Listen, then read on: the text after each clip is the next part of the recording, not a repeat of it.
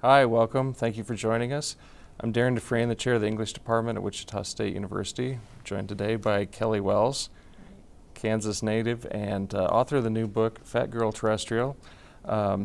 Kellie is a professor of creative writing at University of Alabama, and in addition to her new book, she's the author of Compression Scars, a collection of short fiction, which was the winner of the Flannery O'Connor Award, as well as the novel Skin. And Kellie was in town here in Wichita to read at Watermark Books for us recently, and we'll take you there now. It's called The Girl, the Wolf, the Crone. More than once, there was a soon-to-be old woman who had a loaf of bread. Held it in her hand, she did, and it was inconvenient to have a loaf of bread always sitting in her hands as she tried to sweep or sew or sneeze. So she said to her daughter, the one with cheeks the appalling color of let blood, "With a face like that, you haven't anything better to do, so here, take this bread off my hands." The woman said she knew a sickly wolf who would like nothing better than to receive stale bread from a girl like her. "But be careful," said the girl's mother, "as the woods are full of primordial women with faces like the bottom of a river and who long to feel the weight of bread in their twisted mitts once more." The minute the woman handed the bread to the girl, her face grew dark as thunder, and she barked, "Git!" The girl fled with the loaf under her arm, and at the fork, where everyone chooses wrongly, she saw a crusty old woman with a face like a fallen cake. And the woman yowled, "You're headed the wrong way, dear heart." "But I haven't chosen yet," said the girl with the objectionable cheeks. "As if that mattered," muttered the woman, and for a moment her face looked like a weathered map, leading nowhere good. The girl examined the tines of the forking path and could see that in one direction the road was covered in spoons, and in the other it was littered with blood sausages. The girl had always preferred spoon to sausage, and so she confidently strode in that direction. The sunlight that needled its way through the branches of the forest struck the bowed bellies of the spoons, splintered in every direction, and pricked the girl's skin as she walked. She tried to brush away the light that beetled along her arms and up her throat with its sticky legs. The light, pragmatic and cowardly at heart, would not go near those cheeks, red as a carbuncle. The old woman, knowing what was expected of her, cackled. She swiftly slipped and wobbled atop the sausages and cursed herself for having forgotten to bring along a growler of beer. No matter, she'd be at the house of the ailing wolf soon enough, and then she'd have her fill, boy howdy. When she reached the house of the wolf, the cunning beldame let herself in and shook her head at the sight of him. He looked half dead already, more moth-eaten pelt than glamorous savage, not even fit to be a stole. She spit a bolus of sausage at the foot of his bed. The wolf weakly stirred at the sound. "Well, I suppose I haven't any choice but to eat you," said the woman. "I suppose not," said the wolf, who'd had a hunch the saving Catholicon of the bread would not make it to him in time. There is no rescuing a wolf, not in this world or any other. He unzipped his coat and dragged his body dutifully into her mouth, and the woman, who found him a little gamey, spit the bones onto the bed. From inside her belly, the wolf's muffled voice came. "Take, eat," he said. "This is my body, which is broken for you." "Such theatrics, heavens to Betsy," thought the old woman, and she socked herself in the stomach and belched. If she ate before sundown, her meals always repeated on her. The ancienne noblesse began to undress, lace up peep toes, garter, support hose, daisy duster, crocheted shrug, ragged bonnet. A yellow cat lying curled before the hearth unwound himself, sat up and said, "Get a load of Granny's gams, ooh-wee, hubba hubba," then whistled like a sailor newly on leave. The ripe old dame, whose sister had a weakness for strays of every stripe, had had her fill of cheeky gibs, and she booted him across the room. Then she stepped inside the wolfskin, which fit a skosh too snugly, and slipped beneath the covers. She struck a wan pose and conjured a pallor that announced she was on the verge of oblivion and should be the recipient of a steady supply of pity and bread and the affection of innocence. And just as she did, little Miss Red Cheeks knocked at the door. "Allow me," said the limping Tom, who wanted to hot-foot it to a place free of irascible old Grimalkins, notorious collectors of the likes of him, and he slid out the door, sly as butter. And there the girl was, laden with spoons she'd collected along the way, a crumbling loaf, eager to be cradled in the hands of a long fallow hag under her arm. "Hello, sick wolf," said the poppy, and she set the spoons and the bread upon the floor.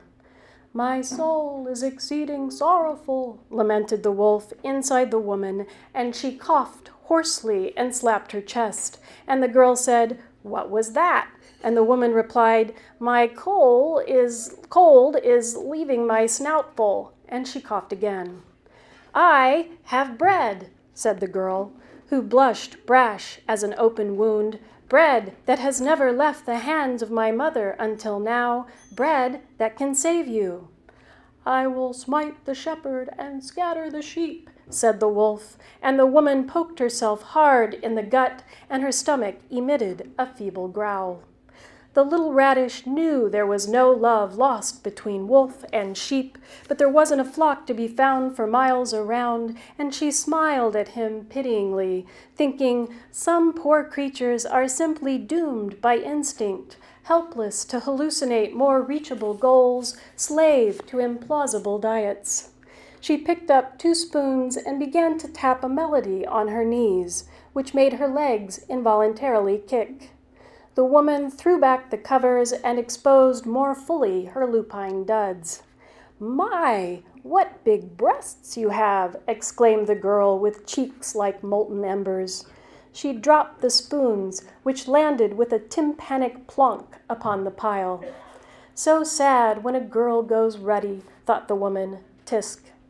The old woman adjusted her dugs, which, raised in the wild away from the civilizing influence of braziers, were a little claustrophobic, and so tried to escape the suffocating skin of the wolf. She corralled them, and they nickered. "The better to suckle you with, dear heart," said the woman. "Pitiful little strawberry," thought she, "whom I might once have been able to save, had your mother, not pinched the loaf from my withered fingers. It is always advisable to bear in mind that the embezzlement of fertility necessarily exacts a stiff tariff." "Oh, wolf, what blue hair you have," said the girl. The old woman had only yesterday been to the beauty parlor and chosen a rinse the color of irises. Sprigs of hair escaped through the wolf's ears, and the woman tried to tuck them back inside. "Behold, he is at hand that doth betray me," croaked the woman's belly.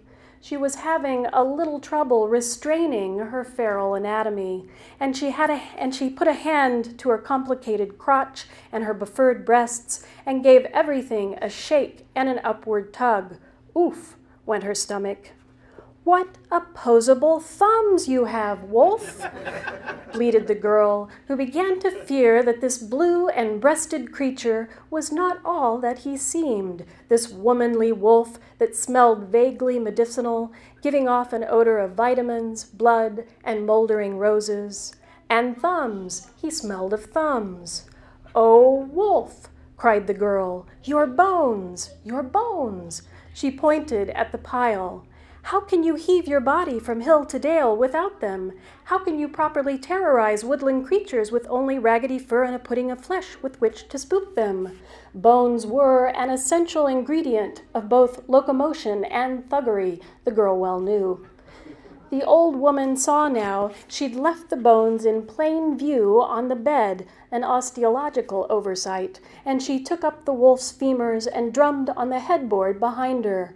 "If I carry them with me," said the woman, "they don't poke me as much. And, well, they're, much more percussive when not swimming inside me."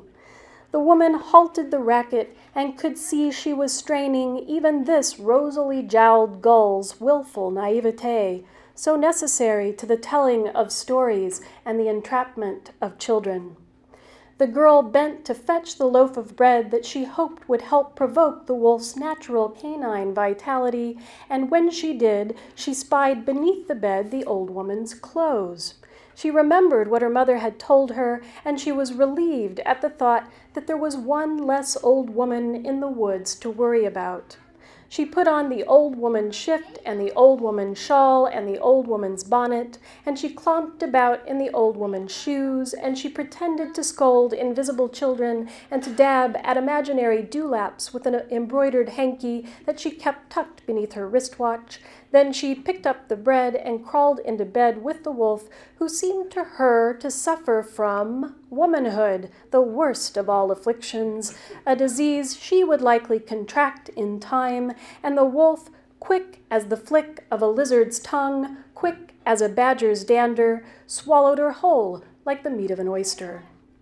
The old woman felt the satisfied satiety of having dined on bread and girl. The girl shimmied down the throat of the wolf, clutching the loaf to her breast, only to meet another throat on her way to the wolf's stomach, and she could see this was not the shriveled throat of a bruised peach past her prime.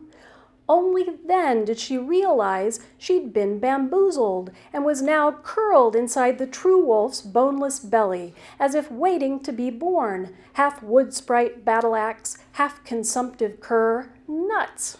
She heard the old woman licking her fingers, and she stretched herself inside the flesh of the wolf and began to jab the old woman in the kidneys. "Say, stop that," howled the old woman. "Nobody likes an impudent lunch." Just then, punctual as misery, fragrant as the coming of bungled valor, there appeared at the door a huntsman. The huntsman took one look at the bloated wolf, put two and two together, crack huntsman he, and reckoned all parties worth saving were at this moment being digested. He'd been sent by the young tomato's mother to reclaim the loaf of bread, which she had decided she could not live without. The huntsman, to summon the requisite mettle, lifted to his mouth the wineskin slung over his shoulder and squeezed a stream of port into his gullet. "Drink ye all of it, for this is my blood," came a gauzy voice, as if from under a hidden pillow. "What's that?" asked the huntsman. A higher-pitched voice said, "My, oh my, what a big spleen you have!" And another voice, clearer but sporting an incognito hoarseness, said, "The better to chide you with, lovey." And the woman, wrapped in a swaddling of wolf, let rip a musical belch, and the girl inside her immediately recognized the melody of those windy gripes, and she added to them by gasping, "Grandmother!" She hadn't seen her maternal grandmother for many years, not since Nana and her mother angrily parted after an argument about how best to attend to the loaf. The girl remembered the delicious wolf soup her grandmother used to make her and felt a fond stirring in her own kishkas. And the huntsman, so easily sidetracked when a quarry began to spill its guts, hastily reached a brawny fist into the wolf's maw and extracted a frumpy girl, whose cheeks were so frightfully abloom he thought she might be better off left to the vagaries of the wolf's intestines. But she held the bread in her hands, so he dropped her onto the ground. Next, with the skill and boredom of a surgeon performing his 1,000th appendectomy, he carefully plucked a quivering aspic of flesh from the throat of the wolf and decided the old woman, with her long nose and big ears, was likely beyond saving, and he dropped the slop of her onto the floor and wiped the residual goo onto his gambeson.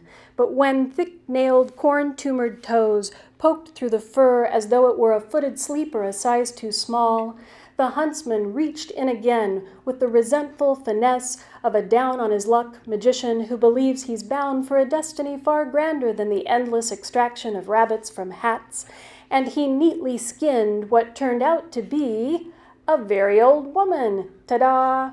Well, fancy that.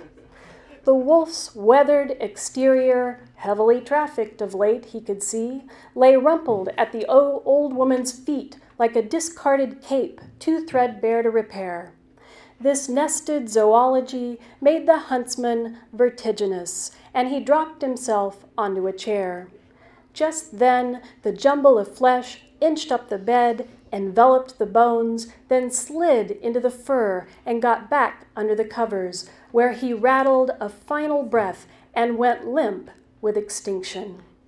The girl, with a face like a rusted skillet, clutched the bread, and when she saw the huntsman, she went, stem to stern, red as the end of the world. The huntsman took one look at the girl and thought Bolshevik, and decided no brazen-faced rose that rutilant was worth deflowering, bread or no bread, and he pumped the bladder beneath his arm and took another slug of wine. And the naked old crone? She smiled at the pair of them and bowed her head at the wolf, messianic with mange, who had just been alive, then inside her, then alive again, repatriated to the fatherland of his ailing skin. He'd be back, that one, sure as pokeweed.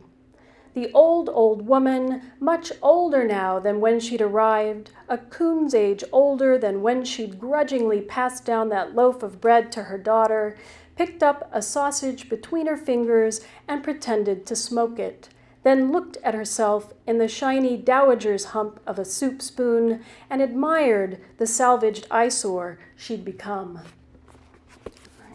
When I was a child, never small exactly, but budding proportionately at roughly the same languorous rate, all right in mind if not body, as the runtiest in the world's litter, I dreamed of being kidnapped. I longed to be darling and vulnerable, the kind of child a parent would never dare leave alone, the kind of incandescent, wide-eyed moppet that would be an overwhelming temptation to all nabbers of innocence. My mother, petite as a crocus, would look at me, her lumbering sunflower, and forget my age and let me wander supermarkets, parking lots, back alleys by myself. By the time I was 7, I owned a pocket knife I was sure I could use to build a raft, with scissors and bottle opener and handy toothpick and tweezers, and though I could not bring myself to special order an oversized brownie uniform with a big-headed beanie, necessary for eventually joining those generally elfin do-gooder Girl Scouts, I was a self-schooled mycologist, knew which mushrooms were deadly toadstools and which were edible. I was prepared for the daring escape that would follow the kidnapping and for the embrace of the worried adults who hadn't realized what prime-cut kidnapper bait I actually was. Maybe it would be better to languish a little in the dark, windowless room the kidnapper would no doubt hold me hostage in, I thought. Too much self-sufficiency could make my plan to demonstrate my defenselessness backfire. Sometimes, when I was allowed to roam, unchaperoned, the deserted streets of Kingdom Come, I'd seek out the most sinister-looking loner I could find and sit myself down or slouch vulnerably in his vicinity, try to appear as innocent and bewildered as a hatchling, blink, blink. Once, in a small, bedraggled park near my house, not a tenderloin district exactly, but close to the blood bank, and so rough enough around the edges to attract an itinerant skeezix or two, I spotted a promisingly unkempt man wearing a baggy gray jumpsuit. He sported a soiled John Deere cap and laceless sneakers, and his teeth were brown with decay, didn't look like they'd put up much of a fight against steak or apples or corn on the cob. I sat in the grass not far from his bench, doing my best to appear bereft and grateful for any assistance. Even though I'd carefully positioned myself along the avenue of his vacant gaze, he seemed not to see me. So I got up, and after briefly loitering nearby, I decided to park myself next to him on the bench. Subtlety gets an abductee in waiting nowhere fast. "Hi there," I said, already sounding fishy to my own ears. It's more difficult than you might think when beginning a conversation with a potential kidnapper to strike just the right tone so as not to scare him away. He turned to look at me, then looked back at the park. "Do you live around here?" I asked, thinking I was getting confused about which part I was playing, and hoping this tinder would catch a spark soon. No response. "I'm pretty far from home, myself," I cleverly prompted. "In fact, I'm not even sure where I am exactly." What a gift, I was hoping he was thinking. "You're in Kingdom Come," the man said without looking at me. "Oh, Kingdom Come. Is that near Mission Hills?" I asked, thinking on my sizable feet.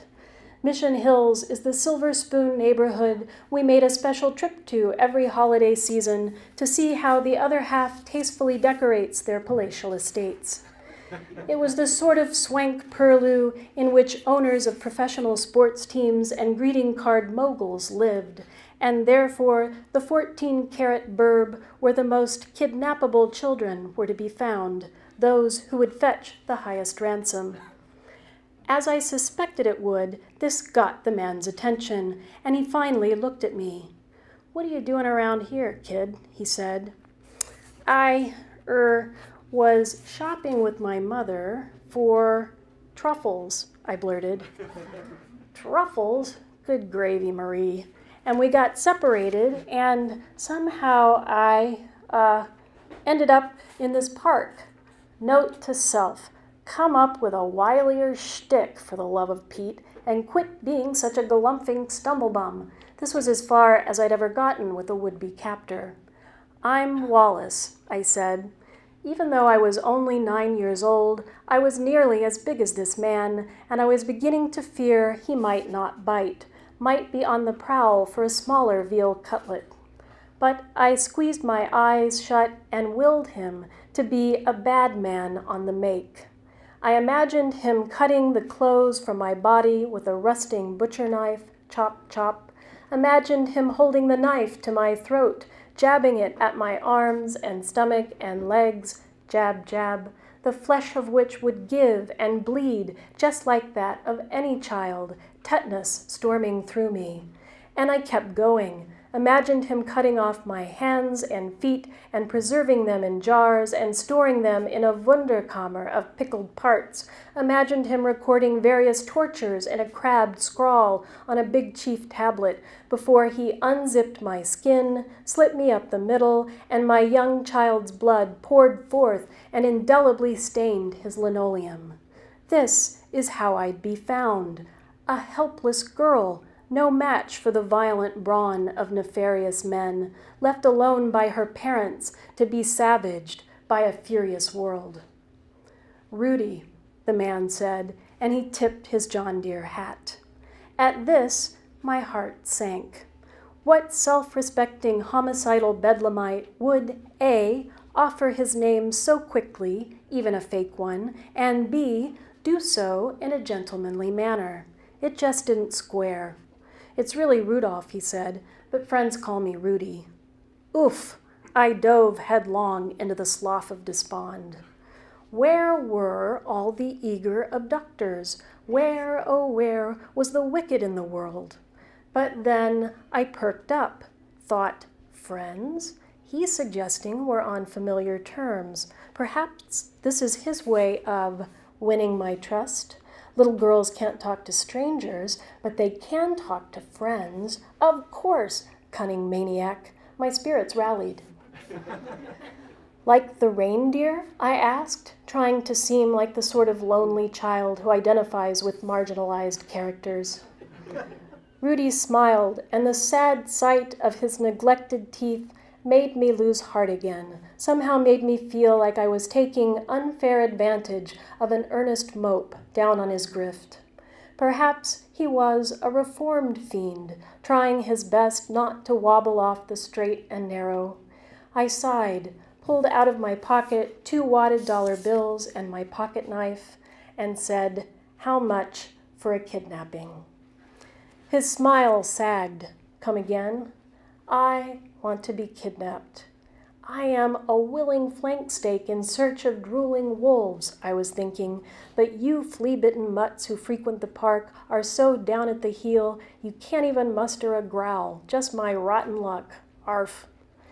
Rudy rubbed his stubbled jaw. "Are you in or out?" I asked. "How old are you?" "How old do you think I am?" Here it comes, the added insult. He's wondering what a big girl like me is doing trying to get snatched. "Aren't you a little old for this?" he's going to ask. I'd say, oh, I don't know, 8 or 9. He smiled, a closed-mouth smile. I eyed Rudy closely to see if he was ribbing me, but I could detect no insincerity in his tight grin. "You think I'm 8 or 9 years old?" I asked. He nodded. "How old are you?" "Don't you think I'm a little too big to be that young?" I searched his face for the telltale flicker of mockery. He shook his head. "I have a girl about your size. Big girl, big sweet girl. She'll be 9 tomorrow." Other gargantuan girls in the world. I knew they were out there, but didn't know any personally, so I'd long suspected they might be a myth my father had manufactured to comfort me, his big bone daughter, his Kansas Amazon. "Do you let your girl go out alone?" I asked. "Do you believe her size keeps her from harm?"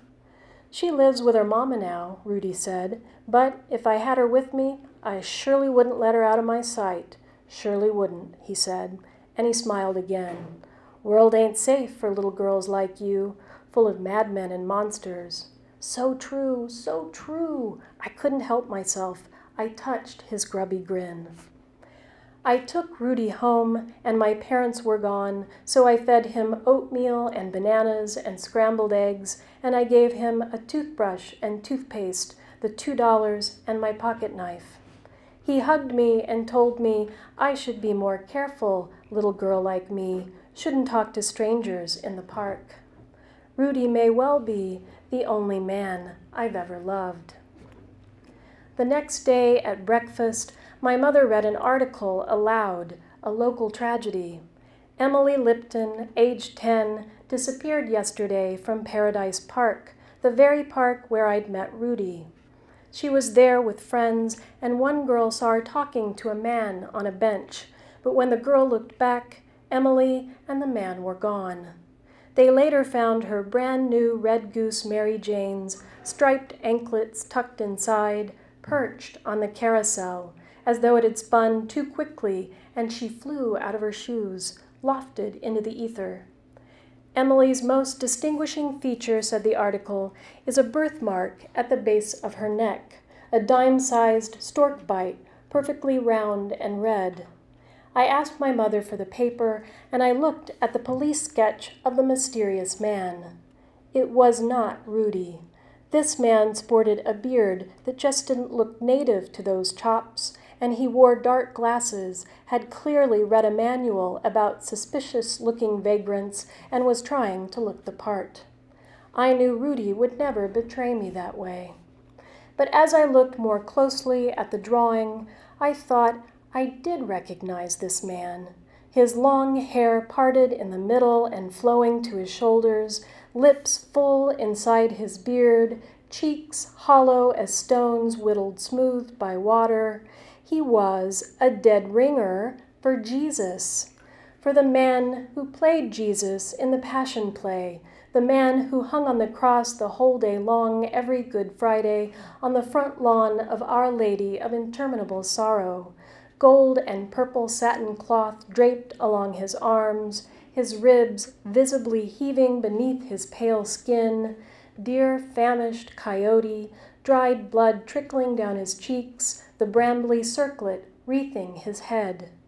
when we drove by him slowly so we could gawk at the spectacle of suffering, not a part of the flock for whom this reenactment was staged, I always secretly longed to lick his hairless chest, bony, exposed, concealing a heart so pure, so easily crushed. And as I looked at the picture of the kidnapper who bore a striking resemblance to our local Jesus, the Jesus at whom I had once thrown a pebble to test if he was a flesh of my flesh human man or just an inflatable Jesus, he flinched and moaned in a messianic timbre, but his anguished eyes stayed sealed, and I wished at that moment to be struck dead as a door-knocker. I feared not even a kidnapping could save me. I gave the newspaper back to my mother and waited for her to caution me about going to that park alone. But she just smiled into her sodden cereal, turned the page of the paper, and patted me, clippity-clomping, invulnerable, improbable girl, failed Girl Scout and damsel, eternal apostate stoner of suffering Jesus on the cross. She patted me on the arm. That was a terrific reading, Kellie. Thanks. Tell me a little bit about returning to Kansas. What has that been like for you this time? You're coming up from Tuscaloosa, kind of like you're straight out of a Wallflowers song. I guess you guys had a little stop along the way, but what's the return trip been like so far? So far, it's great. It's very heartwarming to return to the place that I grew up, and I write about Kansas all the time, but I haven't lived here for quite a few years, so I'm very happy to be here. We did have an encounter with a Kansas sheriff on the way here, but I'm happy to say, very kind. So other than that, it's all been good. So tell me a little bit about, in the new novel, takes place in Kingdom Come, Kansas. Is that based on an actual location, or? Well, I think people who are familiar with Kansas City will recognize the area that surrounds Kingdom Come. Kingdom Come is obviously invented, but at the reading, I made reference, the part that I read, I made reference to Mission Hills, and so there are locales around Kansas City that people who are from there will recognize. Because people came up to me and said, "Oh, I knew exactly what you were talking about. I know that intersection at Warnell and 89th that you were talking about." So there are places that are recognizable, but it's sort of based on my hometown, or the place where I went to school. It's called Turner, Kansas, very small. It's a part of Kansas City, Kansas, but kind of in the inner city in Wyandotte County. So everything, even though my last book was set in What Cheer, Kansas, and there is actually a What Cheer, Iowa, and which I drove through, and I thought, that's such a great name. It's like, what's here? What cheer? So I appropriated that name, but everything is sort of always set, even though I changed the name and the place kind of that I'm from. You've traveled around a little bit. I wanted to talk about your career trajectory. You're the only person I know of who holds 2 MFA degrees, as well as a PhD in creative writing. Yeah. How does one go about getting a couple of MFAs? Well, it helps if you're really aimless. That's the key ingredient. But what happened is I started as a poet, so I went to the University of Montana straight out of my BA program.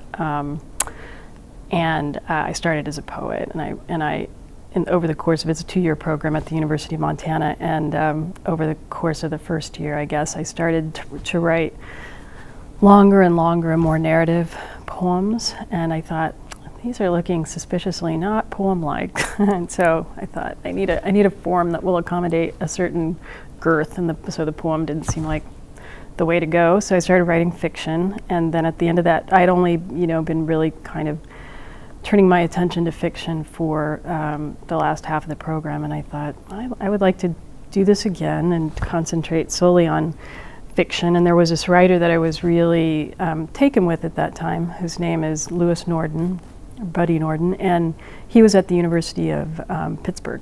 So I applied there, and I got in and got to study with Buddy, and then I just concentrated on fiction. So that's why I'm sort of excessively degreed. And then, as you know, from there I went on to the doctoral program where I met you, and I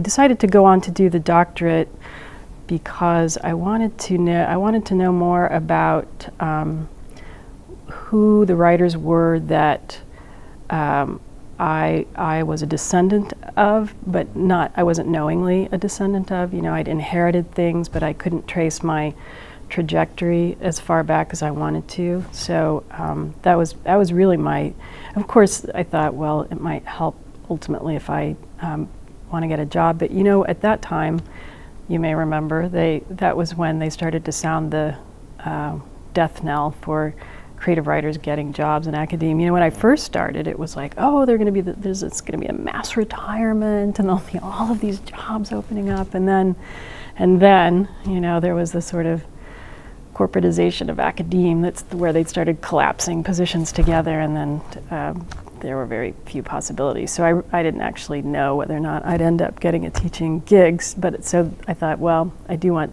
to find out sort of who I am as a writer, whether I end up getting a teaching job or not. So I wonder if we could talk a little bit about, though, as you went around to these different programs to be educated, then you took a little bit of a path as well professionally after that. Started off in Milledgeville, home of Flannery O'Connor, and very interesting MFA program there. And I remember you emailing me one time and saying that you were watching a fox run around in your yard. What was the good memory? What was it like being there in Milledgeville in the shadow of Flannery O'Connor? She still sort of exerts a palpable influence there. I mean, she's sort of in the atmosphere of the town because she's just so synonymous with Milledgeville. You're an animal lover, and the animals seem to be like they have a recurring role in your work. I'm trying to evolve in the way that I'm working with animals because I have such affection for my own personal pets that I have a tendency to sentimentalize animals in a way that I'm not entirely in favor of in fiction. But the way I can kind of do an end run around that is to write fabulous fiction. So if I write something fantastically, you have to anthropomorphize animals. It's entirely allowed then, right? The dogs have to talk. And so I'm hoping that my sense of, I mean, I'm not entirely sure what I'm philosophically trying to say, you know, nothing particularly interesting or new about our resemblance of animals and our needing to peaceably coexist. Yeah, animals are really significant and permeate the work. And I just finished not long ago a collection of stories called that I'm calling God, the Moon, and Other Megafauna. And and it's broken up into sections, and one of the sections is fauna. So I'm not entirely sure. I leave it to somebody else to tell me what it all means, but they're at least as significant as human beings, I think, in the work.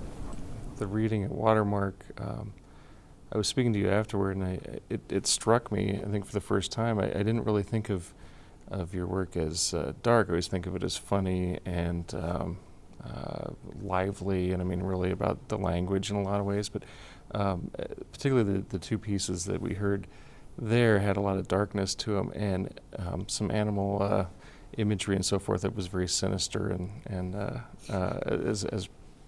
as it would be with particularly the Red Riding Hood story that you're drawing from there.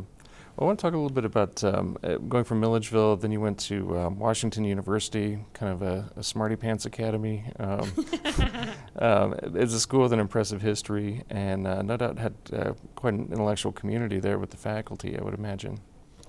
Yeah, the thing that most excited me about joining the faculty at WashU was the fact that Stanley Elkin had been there, and Stanley Elkin, this happened when I was at Montana, I guess.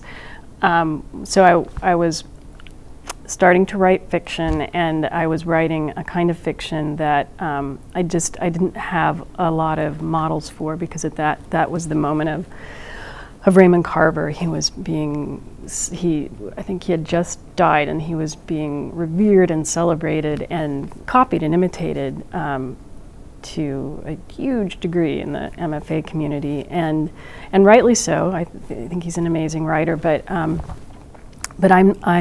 am not a good mimic of Raymond Carver. I tried, but I would write miserable stories in imitation of him. So I was writing this other kind of fiction and feeling a little bad about it, you know, that I was failing because I was writing this other stuff. And I had a class in which we read The Making of Ashendon, which is this novella by Stanley Elkin that's just about a guy who encounters a bear and has a sort of strangely amorous encounter with the bear, and it's written in this incredibly antic style and this maximal lush language, and I thought, oh, this is my country, you know. And so he really gave me license to do what it is that it comes naturally to me to do. And it was a huge it was a revelation, really. It was nothing short for me as a writer of a revelation to have happened upon him. So when I went to WSU, and he had taught at WSU for many years, 20, 30 years. He had died by the time that I got there. So I was really excited about to be in this place, to walk in the halls. It's, you know, Stanley Elkin had walked in, and yeah, so it was exciting to begin there. And so then you went from there to...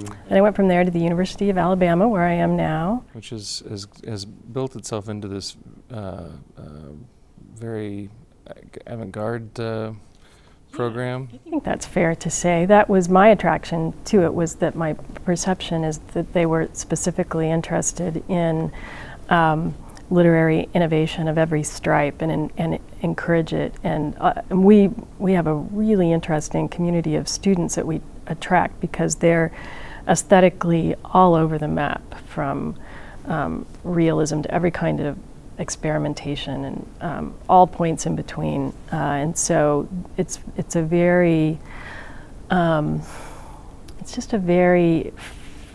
intellectually fertile and aesthetically fertile and imaginatively fertile place and environment. Now that you're down south, are you feeling more rooted in the South? Do you think that's something that you can imagine starting to see more in your writing and in your aesthetic? I've always felt a kinship, more of a kinship with Southern writers, I think, than any other sort of regional group of American writers. So I've always had that connection. I mean, this is a generalization, but they have a sort of appreciation for a kind of everyday weirdness that I think I gravitate to, and it's part of my own sensibility. And the thing I find that's different about this, one of the many things that's different about the South, coming from the Midwest, is that they will indulge that strangeness. You know, you have a certain license to have any kind of peculiar inclination or habit of dress or speech or sense of humor or collection or whatever it is, and people don't really blink at it. You know, the Midwest is a little more, where I grew up, in my experience, is a little less indulgent of that, without sort of drawing attention to it as very peculiar. In the South, peculiarities are the norm, so the whole idea of what's peculiar gets complicated, and I like that. I do feel a certain kinship for that. I don't know that you can ever feel, as somebody who hasn't been raised in the South, like a true Southerner. I'm not sure that that's possible. I still feel very, very Midwestern. I'm very Midwestern identified, but I do certainly have sympathies with Southern writing. What about some other influences? I had a class with Katherine Jocelyn in the novel, And that was the first time I ever read George Eliot, who may seem like a kind of improbable influence for me, but Middlemarch was this huge book for me. Reading that, it had a tremendous influence on me in terms of the way that I think about narrative voice and the complexity of sort of plot weaving. Not that I'm not a great plotter, but if I were, I'd want to be a plotter. Like I'd want to look just like George Eliot if I could choose. And she gave me, that book in particular, just gave me a way of thinking about how to constellate the complexities of a variety of human lives and psychologies that I just hadn't really thought about before. We also read, another big book for me was Portrait of a Lady, Henry James. And Henry James is a stylist that I love. I mean, he's Stanley Elkin says,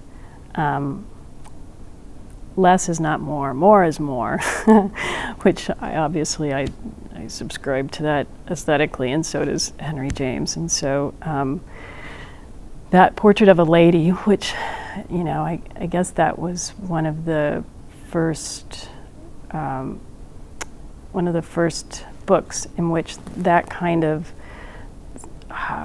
scrutiny, that kind of light was focused on a character's interiority. The thing that we're doing still now, whether it's realism or whatever it is, but looking so intensely and privileging the interior workings of characters, and that gave me something I didn't have before that, and something that it was another thing that kind of came naturally to me to think about the peculiar things that people's minds do in order to rationalize or account for or disavow or blind themselves. I often think that stories, the engine of a story is frequently the thing that the character is not allowing him or herself to see. That's precisely the thing that kind of moves it along. The thing they're invested in deflecting, and then that's sort of the course of the story as that their ability to deflect it gets weaker and weaker and weaker and weaker. Anyway, that was something that I think I sort of began to understand after reading Portrait of a Lady. Juna Barnes is a big, was another kind of revelation when the first time I read Nightwood, and I saw that you could use this lush language and this kind of really theatrical comedy. I mean, Stanley Elkin teaches the same lesson, but, you know, differently. That was another huge discovery for me, Nightwood, and you could have these sort of dark portraits, and it could all occupy the same space. That was something that I needed to learn at the moment when I encountered that book. So that's been a big. It's interesting because when you were talking about Middlemarch and James, and I mean these are not works that I would say have a lot of humor to them. Yeah. But they do have that kind of concentration that I see in your work that is not really usual. I think since Carver, it seems like I see more and more writers, if not trying to emulate that style, definitely that effect has carried over. I mean, we have the maximalist, but that's more about digression, I feel like, and less about concentrating on the language, concentrating on getting just that concentration in general. Yeah. Those long paragraphs that are so cogently put together, but the humor, I mean, that's one of the things that I really admire about your work. You described yourself, speaking of your work recently, as slow and methodical, and yet you're talking in that email in terms of responding to student work when you get that. I wondered at first if that also extended to your creative work, and I imagine it does in some way, but then I wondered if you could also talk about the postcards a little more that you're doing with the promotion of Fat Girl Terrestrial, because that does not seem like slow and methodical. That seems like Let's knock these out. Yeah, I am trying to get snappier in my production. So in an effort to do that, I hatched this idea that if I could, well, I told the story of my colleague, Michael Martone, we were at a faculty retreat, and he was saying that he was trying to figure out a way to get his faculty activity report, which is a bit of, it's a chunk of writing that you have to do, to count as a publication, because when we do it online, and then at the end of it there's a button that you have to push that says publish, and so he feels like that is an act of publication and he should be able to use a line on his CV to claim it. And so I'd been thinking, friends of mine were saying, you've got a book out, you've got to start Twittering, because I haven't until very recently, and the idea of it just didn't, especially in addition to Facebook, and it seemed, I don't know, it seemed too much and it didn't appeal to me. But then after Michael said that, I was thinking, well, if I could somehow co-opt Twitter into another publication venue, that would force me to write, not just the usual tweeted things about go to this reading and look what's happening in this corner of the literary world, which is necessary, and I'm glad it's there, and I read that.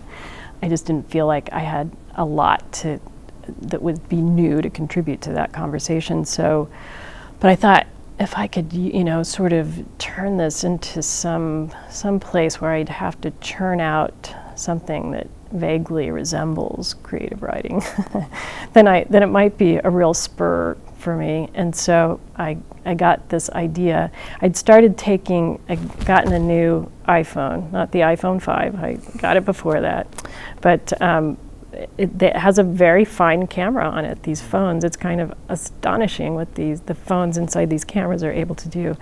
And so I started taking pictures with my iPhone, and they were giving me, I'd put little captions under them, and I thought these could be in and of themselves sort of self-contained stories together. And so that I started tweeting these stories and these stories. So they're 1 or 2 sentences long, and I do like microfiction, flash fiction.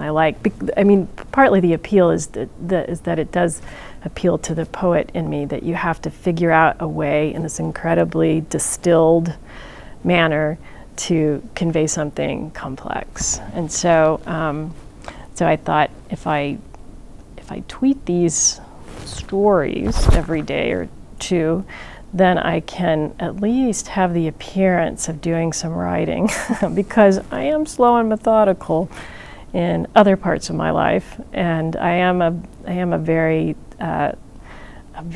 sort of very methodical reader, and I'm always taking copious notes as I'm preparing a book to have a discussion in class. And when I do student stories, I do the usual thing, the marginalia, and then the only way that I can sort of, and it's just my pedagogical process, that the only way I can figure out what it is I want to say about a piece of writing is to, write it up and first start with my reading, usually kind of globally of the story, and then start attending to issues of craft within that reading. So this is how I understand the story, and so point of view is contributing to this reading in this way, and then on page 8, point of view does something different, and I'm no longer able to sustain that reading, so it takes me, 2, 3, 4 pages to get to the place where I can talk about all of that, and that takes a while, and so I am very slow and methodical. So this allows me, and the postcards, so at the readings, we're giving people postcards of the book cover, and my partner Tom designed them, and he came up with this amazing, you can go online and you can get stamps that have anything on them. Who knew? I didn't. So he did, and one of the things I really like about FC2 that published the book is that I had images in the book, and they allowed me to keep them. I thought I had them there thinking this will never fly if this book gets published, but in fact they're allowing them to be there. And one of them is this hare that appears in the book. So we got a stamp with the hare on it to put on the postcards, and I'm giving them out at stamp postcards at readings, and asking people to address the postcards to themselves, or it can be to a friend. And if they give me a one-word prompt or a phrase, I'll write one of these very compressed stories on the postcard, and I'll send it back to them. And then I got a stack of them recently, so I feel like I'm going to have I have a writing project now. Your work cut out for you. Well, aside from the postcards, I was wondering if you could talk a little bit about what's next.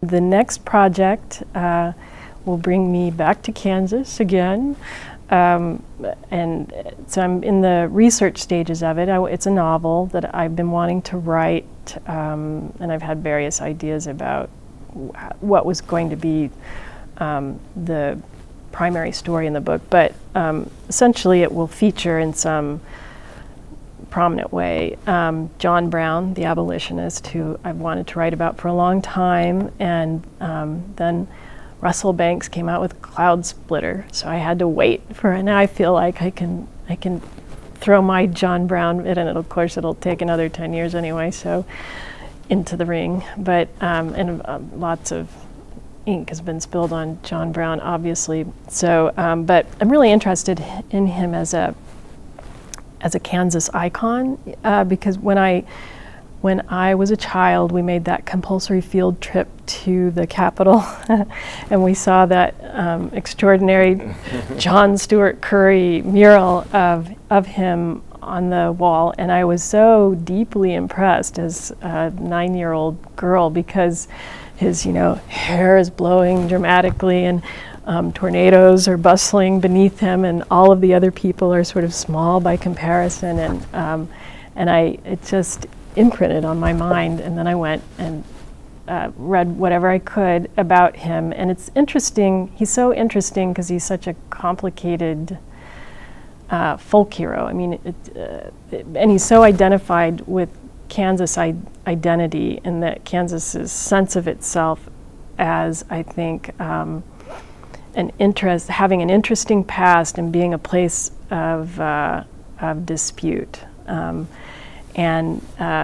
I'm interested in all of the bleeding Kansas and the border ruffians, and John Brown's rabble rousing and everything that he did, and he seems to have a kind of absolutely unwavering conviction about the rightness of his choices, and I find this as a deeply ambivalent and self-doubting person. I find this kind of fascinating, and given the stakes of the time at the time, so I'm really interested in him.